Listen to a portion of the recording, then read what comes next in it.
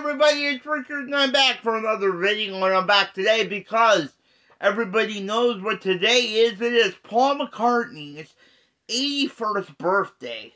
He turns 81 today. He's 81 and he's still as good as ever. He toured last year, did the Got Back tour, and I think he did a great job last year.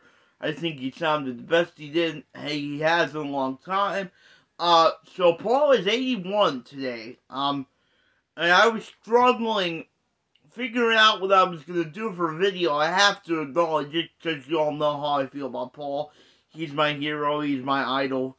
But I was struggling with what I was going to do for a video because I couldn't really figure it out. I pretty much shown everything that I have for Paul and the Beatles. On my channel, I could have done a collection video, but I mean, I have so much stuff that I really didn't want to.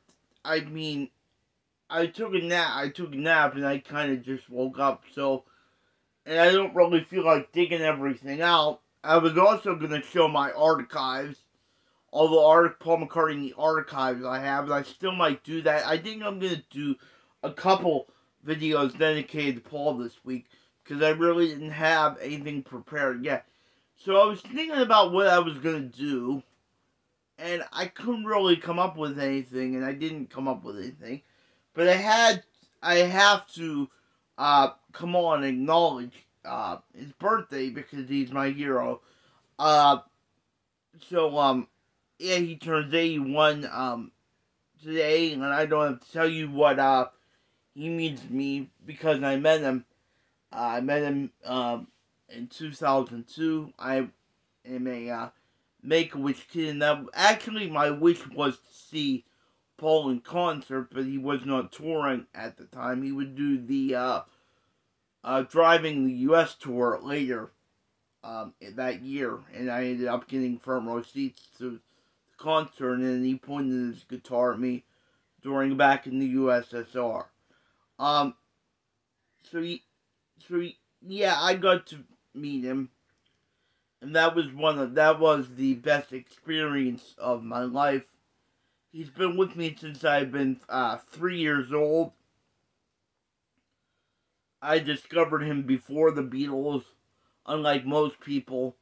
Most people discover the Beatles first and then discover the solo music.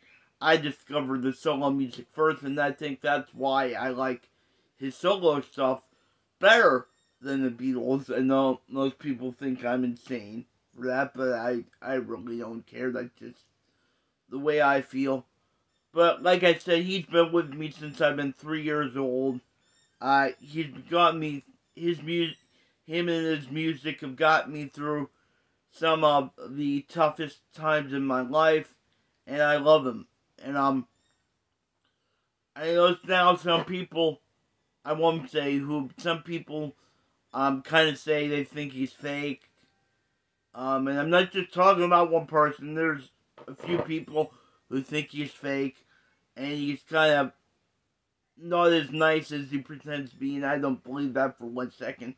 I spent 45 minutes with the guy I think I know, and I've talked, and I've seen and heard so many great stories about him, and I've talked to many people who met him and spent time with him who said he was incredible and was incredible with them.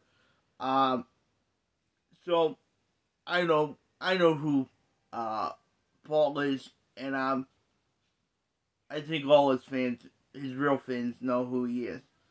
So yeah, I had to come on and say a little something. I had to come on and do a little something here to acknowledge Paul's birthday. And like I said, I'm planning on making a few videos this week dedicated to Paul. I think I am going to show my archives one day this week. Dig out all my archives. They'll probably be a long video, but I enjoy looking at them. I haven't looked at them in a while. I'll dig them all out, and I'll show you all of them. I know a lot of you, probably most of you, have seen them already, and if you don't want to watch that video, you don't have to, but I think that's just something I can do this week to celebrate Paul's 81st birthday.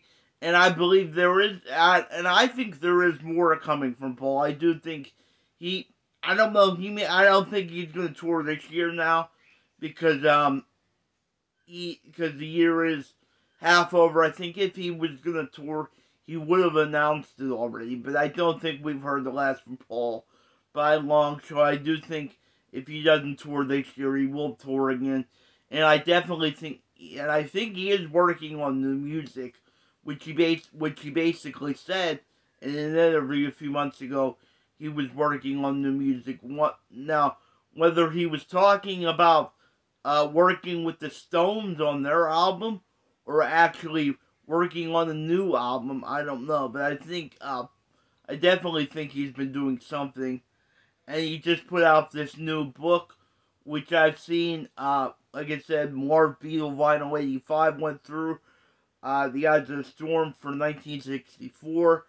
And it's an incredible book. If you haven't got it yet, you should definitely buy it. I don't have it yet, but it's definitely on my agenda to buy. So yeah, I just had to come on here quick and do a quick tribute to my hero, SIr Paul McCartney, who turns 81 today. God bless you, Paul. Keep going. I love you. Don't go anywhere. Don't listen to the people who say you should retire. Keep going for as long as you want, or for the rest of your life. Love you. God bless you. Peace and love.